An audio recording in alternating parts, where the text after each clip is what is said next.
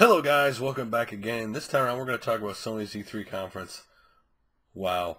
And wow, it's because this E3 has been rather cool. This is D3 as everybody's had really good games this year.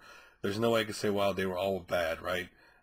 Do I think anybody beat Bethesda this year so far? I would say that's still a no, because Bethesda had a really strong lineup. But Sony brought out the wow really quick. So Sony basically, in their E3, they start off right away with a bam, right? Last Guardian. It's been the game people wanted. They originally showed the trailer years ago, and then obviously, mysteriously after that E3, the team got broken up, and it was said the game was dead. And then Sony kept saying, no, it's still in development, and it left fans wanting. People who love Ico and Shadow of the Colossus are like, man, when are we gonna get the Last Guardian? Is it gonna happen or not happen? And wow, did Sony start off with a banger, right? Right off the bat. Last Guardian. And it looked graphically impressive. Looked like a puzzler, obviously. But I didn't really, outside that, okay, I'm glad for people who like it. I really want to see more of it first before I make a total decision. But it looked good. It's good for the fans who wanted that game. You're finally going to get and that's what this year at E3 is about. Fans getting the games they finally wanted, it seemed like, in a lot of ways. So that was really cool. Really cool to see that. It started off like, wow. Even if you don't, you're not into the game, you're like, wow, I can't believe they did that. Wow, they start off really strong. We kind of figured Uncharted 4 would be last, obviously, and it was. Sony really hasn't dug deep in their library, which is kind of a shame. They got Legend of Dragoon, the Battle Arena games. Sony has games they can make that they haven't done in a long time. They should be digging in their library, but they haven't.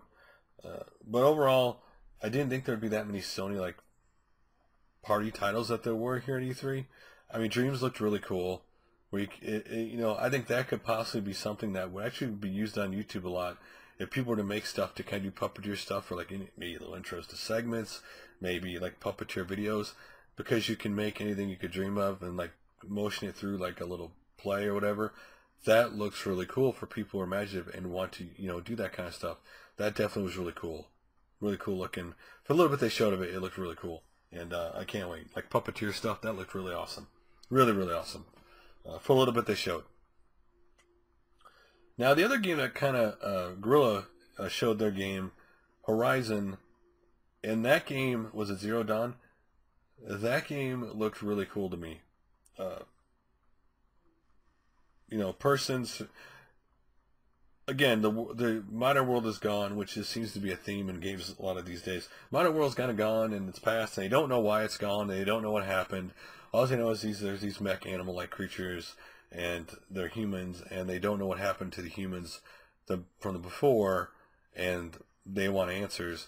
That's all she says. But she's walking around, and she runs into these mechanical monsters, and you can kill them, but she has almost I want to say a boss battle, and she kills it. So that was interesting. It was something different. It was something different that looked kind of cool, and we'll have to see open world.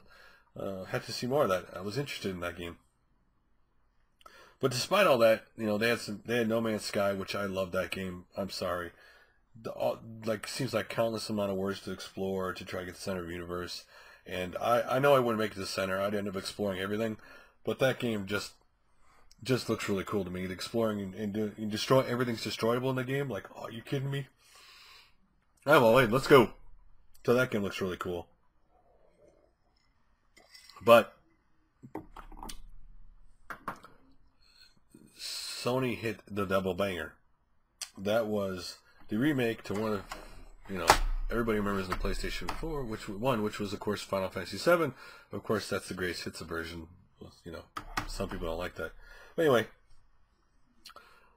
that looked really impressive, and it was cool for the fans I know who are Final Fantasy VII fans who waited years for the remake. They want a graphical updated version because, to be honest, Final Fantasy VII graphically hasn't aged that well. At the time, it was an amazing, good-looking game, but it hasn't aged that well. And for those fans, it was really cool. That was when it got exciting. Wow, look at that, Final Fantasy VII. And then they followed it up by the Mother, and I mean the Mother announcement. That was a little game that came on the Dreamcast called Shenmue. Why do I say it was a Mother announcement? Because they announced Shenmue 3. On Kickstarter, need $2 million funding. It's actually over $1 million already since E3 is over. And I'll say this. people are saying, why didn't Sony fund it? I think Sony, I mean, that game is not going to, it's going to cost more than $2 million. So clearly Sony probably funded some of it, but this is probably a publicity stunt to make people feel good about it, or people, you know, see how much fanfare is. And they're not going to like risk showing it at E3 if they didn't think it would reach the $2 million mark. And it's already past $1 million. It'll probably be funded easily by tomorrow morning. So Shenmue 3 is going to happen. And for fans of that who remember this game, I remember I had a Dreamcast late in the cycle, and I actually bought this game or late in the cycle. Not this one, but I had I had another copy because I got rid of my Dreamcast later, which was stupid in the game. And it was mind-blowing, like the open worldness of the game and what they did was never done before. It was an amazing game at the time. Now, if you've never played it, play it now, you'll see some dated stuff in it, the way they do things, but at the time it was amazing. Like, you never thought that could be done, and when you saw that game, you were blown away. And so, any modern game that kind of, what you would say, has the similarity to this game would be Yakuza, obviously. But really cool that they announced it, and it was just like bam, that was like the double bam bam moment, retro moment. Like you're like, oh my gosh, I cannot believe they just did this. And then they kind of wore it down a little bit because they went right into Project Morpheus, which a little bit of it was kind of like, it kind of killed the tone of the conference for a little bit. And then they got off that and they went into other stuff, other games. You know, they showed Arkham Knight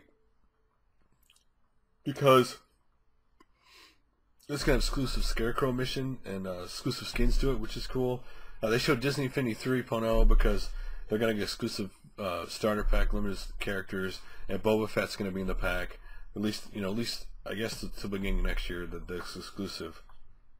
That was cool. Saw Battlefront again, which again looks amazing, and I just love that game. I can't wait for it. And then Uncharted 4, which looked graphically amazing. A Thief's End. This is probably the end of the series. I mean, you never truly know with video games, but it looks like it.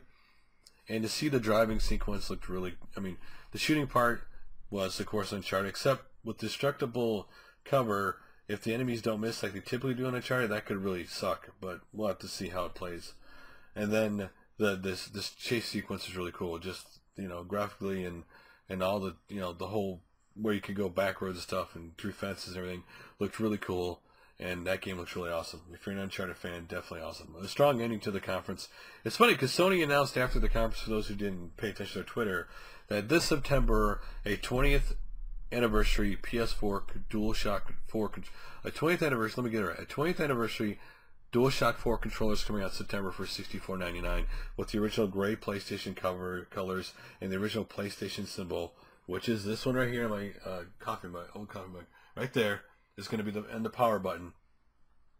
That was really awesome afterwards. So anyway, overall, I thought Sony, again, I thought everybody had a good conference. It was a good conference, and I was really proud, excited for it. And now we just got Nintendo left. And overall, I thought everybody was good this year.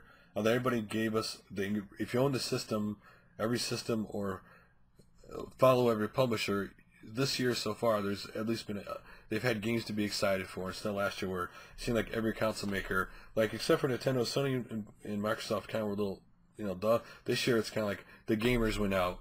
This could very well be like 2008, 2009, where we had a lot of great games coming out. Like we're finally what is it, like the third year of this generation, and we're finally hitting our stride. It seems like. So, what do you guys think of the PS3? It's PS3. I want to call it PS3. PS4 conference. What do you think about Sony's conference? What did you think about? Of course, the Vita was barely mentioned. Of course, it's dead. It seems to be anyway. What do you think about the Shenmue 3 announcement? What do you think about Final Fantasy 7 remastered? A remake? What do you think about all the games they announced it? What are you excited for, guys? And like always, thanks for watching, and I'll make another video soon.